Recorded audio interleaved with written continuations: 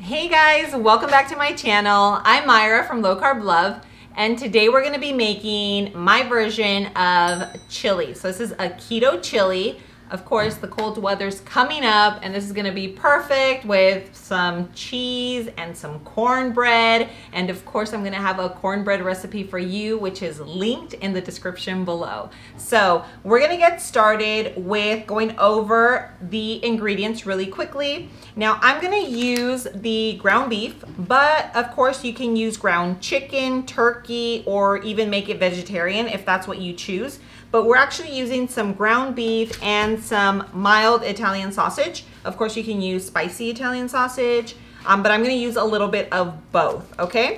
And then, of course, for my bone broth, of course, you can make your own bone broth, but I'm kind of lazy when it comes to it, and I love the kettle and fire, so I'm gonna use the chicken, but because I ran out of beef, but you can use beef or, you know, any bone broth that you want.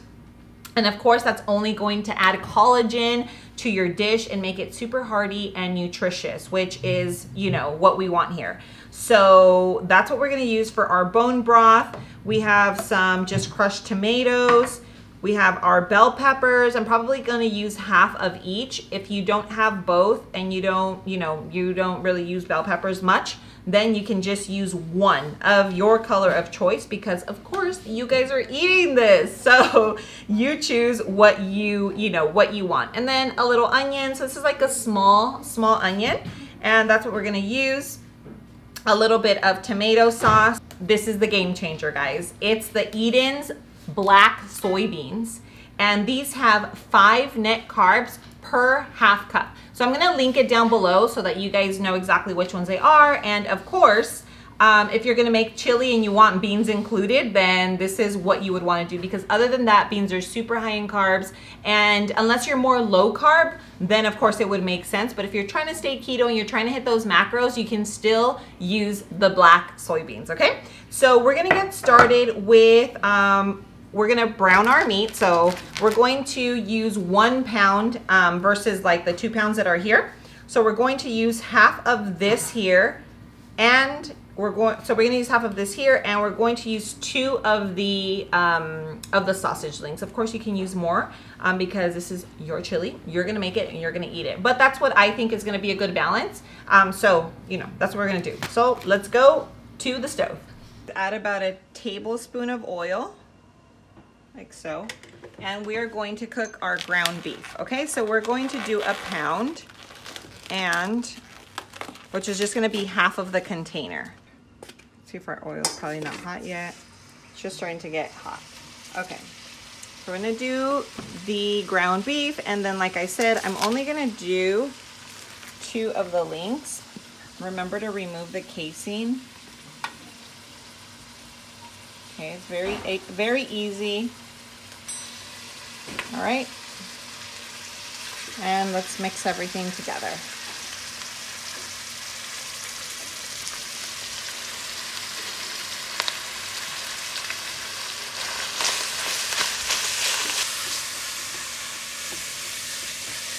Okay, so I'm actually going to end up doing 3 of the links, and we're just going to throw it in there right now because everything is just starting to cook.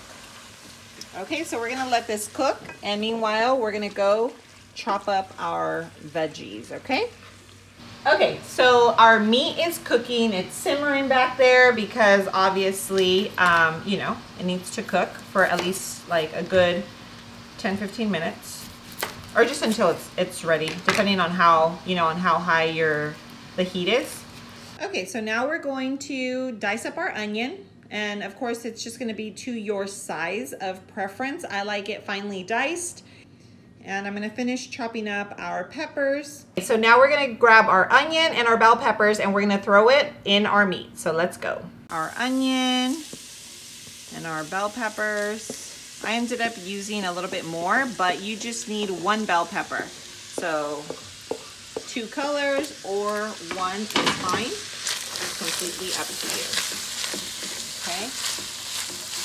Look at that. Beautiful. So we're gonna add a lot of seasonings, but right now we are just gonna add some salt and pepper to season the veggies and the ground beef.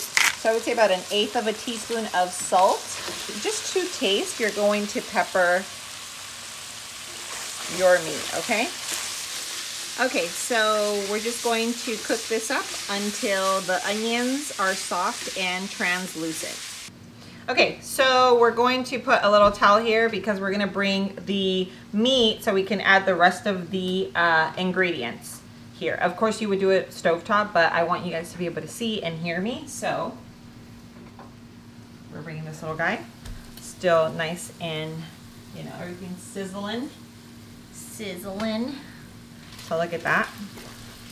Okay, so we're gonna get started with the rest of our ingredients. So this little guy here, I picked up some organic chili seasoning blend from Trader's, but we're gonna get started with 2 tablespoons. We'll probably end up adding 1 more, but I want to gauge it. So we're gonna do 2 to start off with, okay? We'll leave him right there. Okay, so typically you would add, like I said, the oregano, the garlic, which I have here, but this one already has everything in it, but I'm about that extra life. So we're gonna add a little extra garlic powder. Thing in there, but see, like magic. So this is the garlic powder. The oregano, we'll just do a little, we'll do a 1/2 teaspoon. We'll just do a 1/2. If you're only using this, you can literally add like 3 to 4 tablespoons of it, but I would start off with 2, and then to your personal taste, go up from there, okay? Because we all have different taste buds, and you know, this is for you. You're gonna eat it, not me. And then of course, you know that cayenne is for that spice. So if you're about the spicy life, then you know, it's up to you. So we're gonna go with a 1/4 teaspoon. You know, just keep it mild. So we're gonna do salt because none of the seasonings have any salt. So we will do 1 teaspoon. Okay, we're gonna do a teaspoon of salt. Now let's go with our sweetener. And yes, it has sweetener. So we're gonna start off with 1 tablespoon, okay? And we will go back to it if it needs a little bit more. But of course, the full recipe will be down in the description for you guys, so don't worry. Okay, so now we have all of our seasonings in there. Now we're going to do some bone broth. So of course you can make, if you make homemade bone broth, that's perfectly fine. I'm kind of lazy and this one's super, super healthy. So I use the kettle and fire. So we are just going to pour that in. This is 2 cups, okay? Now let's go ahead and add our soy black beans and now our tomato sauce, okay? So we're going to, and then we have these little guys here, which are crushed tomatoes, but we're only gonna use 1/2, okay? We're gonna do 1/2. So let's mix, and then we're gonna put this back on the stove, okay? Okay, so I ended up adding just a teaspoon more of the chili and a tiny bit more of the cayenne, but that's just personal preference on the spice. I just wanted a little bit more. But before, you know, I add anything more, I think it tastes perfect. I'm gonna put it on the heat, let it simmer, let it thicken, let all the flavors just kind of come together, and then we'll do a taste test. And of course, I'm gonna show you how I'm gonna top it and serve it, and it's gonna be perfect. I'm so hungry, I'm excited. So let's go ahead and put it on the stove. Okay, so now we're gonna let it simmer until it's thickened and everything just comes together. So once your chili comes to a boil, then you're gonna lower your heat and then just let it simmer for about 20 minutes. Okay, so I just wanted to show you that this is what the consistency should look like. I mean, you can totally leave it for a little longer if you personally like it thicker than this, but we don't. So we are going to pull this off the, you know, off the heat and serve it. And Nathi is going to do the taste test with me, so let's go. Alrighty, so here is our chili. All right, Nathi, You got the spoon? Yep, here's yours. Okay, so Nati is going to be doing the taste test with us today. Oh my God, look at how delicious that looks. Jeez Louise. Look at that. And then on the side, we're adding cheese and sour cream. Yes, we are. So, do you want to go ahead and serve your little bowl? Just hold it up so that, yeah, so you don't make a mess. There we go. Okay, so typically this is just how it would look before we mix everything in, okay? Are we ready? Yeah. Are you ready for it? Mm-hmm. Do you think they're ready for it? Yes. Okay, tell me when. Cheers.